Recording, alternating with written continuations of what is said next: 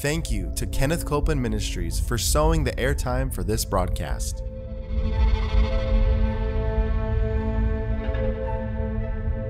There's enough power in every sick room and in every hospital room to raise up that sick one. That may be describing you. Yes. You may be in a sick room. Yep. You may be in a hospital room. And I want to remind you, power is present. That power is there to do a work. Believe in what's present, not trying to get something, but notice that He's already made it yours. It's present right where you're at. Say, I receive that power. I receive that power. I receive it right now. I receive it right now. From the top of my head. From the top of my head. To the soles of my feet. The soles of my feet.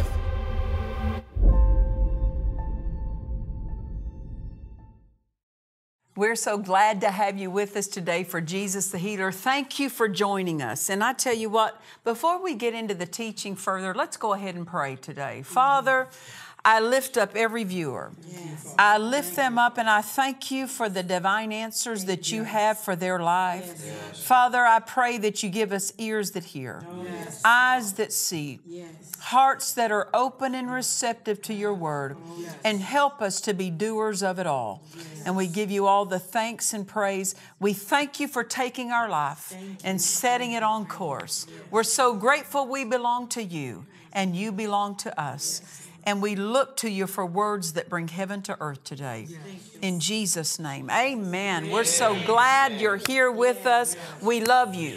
We pray for you. We believe God with you for answers. And we encourage you, when you listen to the broadcast, decide, I'm going to be a doer, the things I hear in the Word today.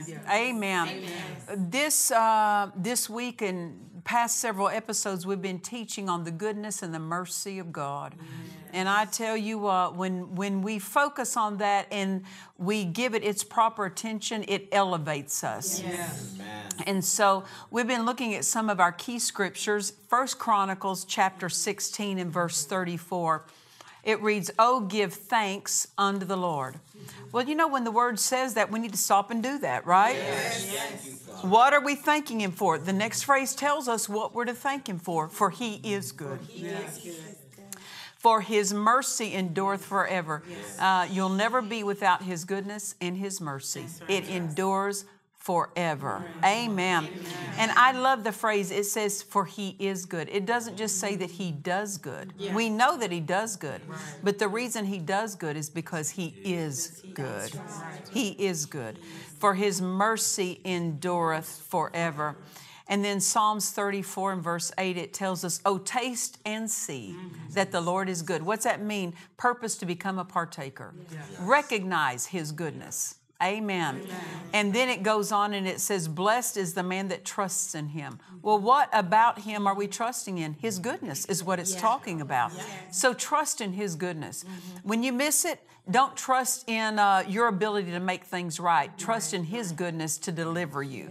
His goodness that makes everything right. And not only that, His goodness that gives you the best life. Yes. Amen. Hallelujah.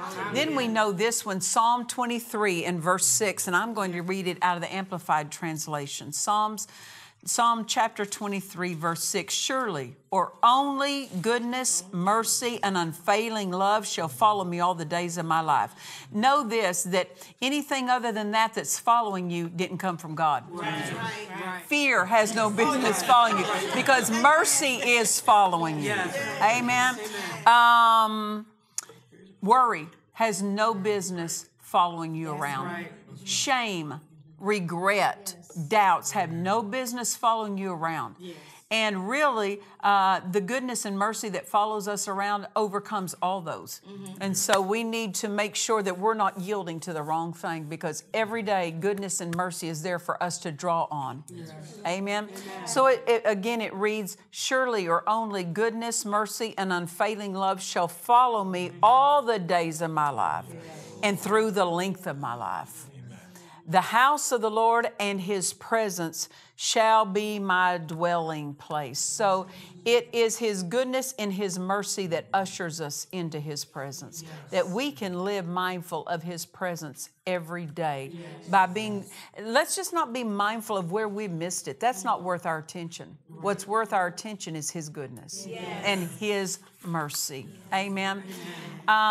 I was talking about yesterday, if you did not watch the previous episode, go back and watch that. Especially, we've done, 4 previous episodes to this, but we encourage you to watch them all. Yes. But we have to recognize that anytime something tragic or difficult happens in our life, God didn't do it.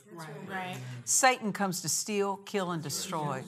Jesus said, but I've come that you might have life and have it more abundantly. So don't ever misplace the blame. Don't ever place blame on God when difficult things happen. And what happens where people place blame on God is because they're thinking wrong. Yes. Wrong thinking. Yes.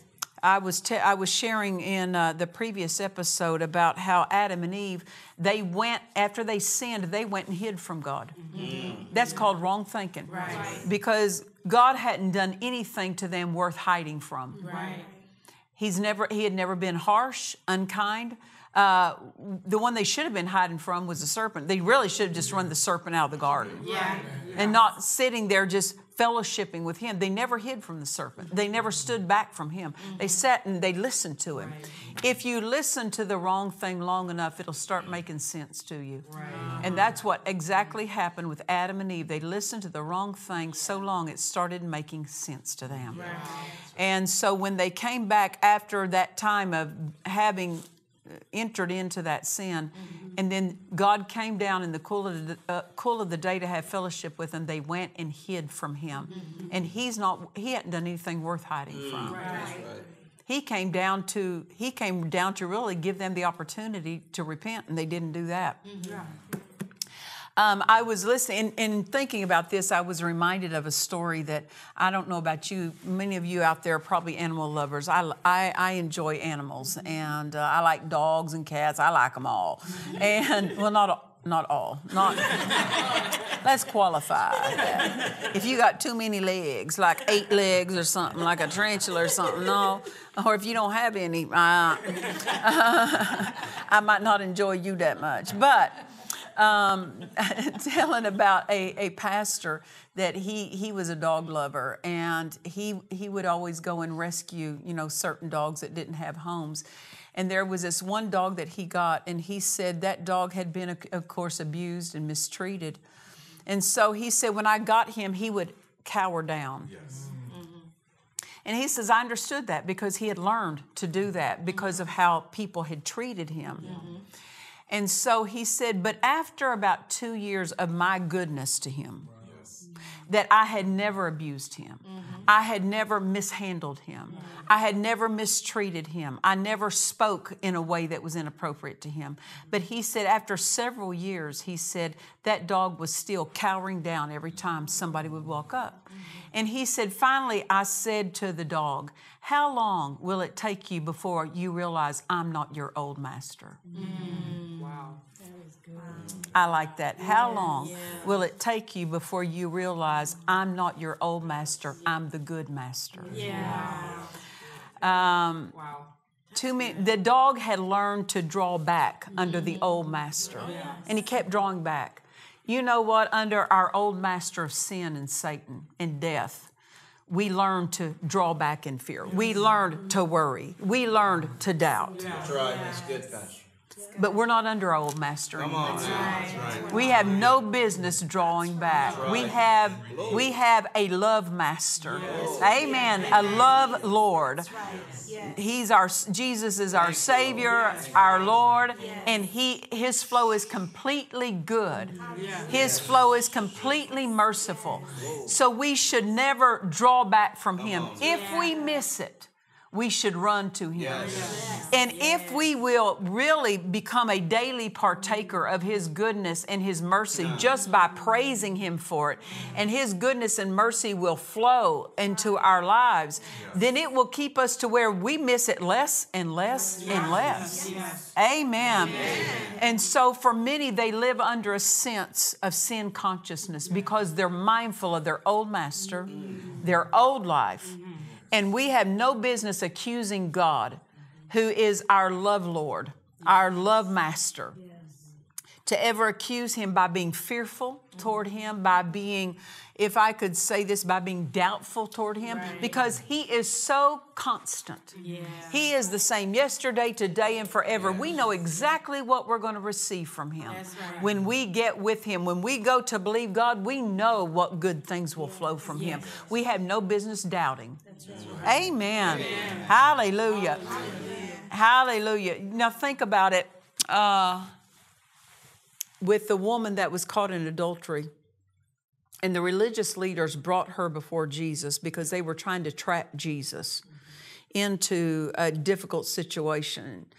And they brought her before Him and said, well, the law says she should die because of the sin she's committed, that she should be stoned. What do you say? And you know what He said? Nothing. He's not quick to jump on it when people fail. His response was He just was silent toward her. And then He stooped down and wrote in the dirt. And after a period of time, I believe a couple of things. It seems to me He's listening. What would God say to him of how to handle this situation? But as He's drawing in the dirt, those who had gathered there began walking away one at a time, from the oldest to the youngest. And then He stood up and He had said, the one that's without sin, you go ahead and you throw that rock. Well, they realized, wait a minute. I've missed it. So they drop their rocks and they walk off. What a masterful answer. He heard that, no doubt. The Spirit of God gave him the wisdom of what to say at that moment. That's the goodness of God. If you'll listen, goodness will always give you the right answer. And so after he said that, everybody dropped their rocks and walked off. And then he stood up and he said to her, he said, where'd your accusers go? She said, there's none left. There's none left to accuse me. And he says, neither do I accuse you. He said, go and sin no more. That's right. So he wasn't permissive toward what she did because he told her, don't do it again. That crowd that day was disappointed. He disappointed her accusers with goodness. He disappointed her accusers with mercy. He disappointed her accusers with kindness. I want you to know Satan is the accuser of the brethren. And how Jesus responds as a constant disappointment to our accuser. Our accuser wants us to get under a sense of condemnation, live under a sense of shame. But if we will thank him for his goodness and kindness, that sense of condemnation and shame and guilt cannot live and bury us in this life. Amen. It can't live with us because Jesus' goodness and mercy always disappoints the accuser of the brethren because he will not accuse us. He gives us help of how to walk free from it. And his mercy and goodness releases us from continuing in a wrong lifestyle. It doesn't give permission. Amen. Walking in love does not mean being permissive towards wrongdoing. Love is not permissive towards wrongdoing, but it shows the way out. And Jesus showed her the way out. He said, I give you mercy. I give you my goodness and my kindness. Now don't go back and do the lifestyle that has tripped you up. Amen. I was, years ago, I had a certain teacher, and that teacher was very difficult. That teacher was, the way they taught was not always the kindest. And I did not, my parents were wonderful parents. They were disciplinarians. They taught us what was good. They taught us what was right. So they weren't permissive towards wrongdoing in any respect. But I had never been subject to unkindness in words. You know, and so whenever this teacher would deal with me, and it was not always kind. I mean, if I could say this, I turned inward. It did not open me up to thrive. Yes. I did not thrive under their tutorship. But after several years, I ended up changing to a different instructor. And I tell you what, this instructor, he put a great demand on me, but he was so kind in putting the demand on me that I flourished under him. I opened up under him. And I excelled at such an increased rate. And the Word tells us in Proverbs chapter 16 and verse 21, it says, the sweetness of the lips increases learning. Now listen to that. The sweetness of the lips increases learning. God's not going to give us that instruction and then Him have a different rule He operates by. His words are sweet to us. His words are so kind to us. Why? Because He knows that's what lifts us out of a lower place of functioning to a higher place of living. Amen. Then look just down a few verses to verse 24. It says, pleasant words are as a honeycomb, sweet to the soul and health to the bones. You go to God if you've missed it, if you've sinned, if you've made wrong decisions. I guarantee you when you run back to God, you're going to find pleasant words. You're going to find a sweetness for your soul. It will be health to your body. It will be health to every arena. Why? Because God is not looking to hold, He's not waiting with a bat to hold somebody over somebody's head and knock them in the head when they come. You know, in ministering, you know, as a pastor, I pastored for 25 years, and I spoke plainly to the people so that they could understand. I didn't, you know, but it was always my purpose to deliver something in a way that lifted them, not in a way that pushed them down and told them what they weren't. And I've learned this: if you're going to have a life that flourishes, you have to lift people. You can't push them down. You can't push them down. Well, God's not going to tell us to operate a certain way and then Him operate a different way. So we know this. There will be nothing but sweetness of the lips coming out of Him. Why? Because that increases our learning. You learn better in a setting where you know someone loves you. Amen. And He meets us with goodness and mercy. When we were ignorant, He increased us by being sweet in His lips. The sweetness of His words increased us. Amen. God commands us to deal with people in a kindness that's the same as the kindness that He deals with us in. Amen. One of the strategies of the enemy is that when God is endeavoring to promote you, advance you, you know this, that with God, everything is in the direction of increase, advancement, more. He always has more for us. So He's always endeavoring to bring us into more. At a time when God is looking to promote us, the devil will certainly come to you with one of his strategies as the accuser of the brethren. And he will accuse you with your faults, your failures, your weaknesses, and he'll try to hold you in a place to where you turn in upon yourself. You beat yourself up. You get into a place of sin consciousness to where all you're conscious of is where you missed it. All you're conscious of is what you've done wrong. How you could have done better and you didn't do better. And so the devil seeks to hold us in that because he wants to injure our faith. But I tell you what, when we turn toward God and we remember He is good, He is merciful, our faith will flourish when we realize God's not trying to hold us back. And to overcome those strategies of the enemy that point us to sin consciousness, we have to remind ourselves, I'm righteous and I'm righteous because God is good to me. God is merciful to me. Amen. And when you need a miracle, When you need a healing, the devil works the same strategy. He tries to tell you reasons why you don't qualify for the miracle that you need. He'll point to all the things that you've done wrong, because that sin consciousness will rob us of miracles. Sin consciousness will rob us of the healings we need. When we need a miracle, don't let sin consciousness shorten or weaken your hand of faith. You've got to be bold with your faith. You've got to be righteous conscious, and we can be righteous conscious because God is good to us all the time. He's not looking for a reason to withhold. Listen, God can't withhold. He's already given it. He's already given His power. He's already made healing power ours. He's already made miracle power our inheritance. It belongs to us. One of the greatest acts of faith that anyone can take is after they have sinned, is to believe that the goodness of God, we are forgiven and washed clean by the blood of Jesus. Amen. Faith focuses on God and His goodness. Doubt and unbelief focuses on all the faults, the failures, and the misses. That's right. Amen. God doesn't love us because we performed good. He loves us because He is love. Amen.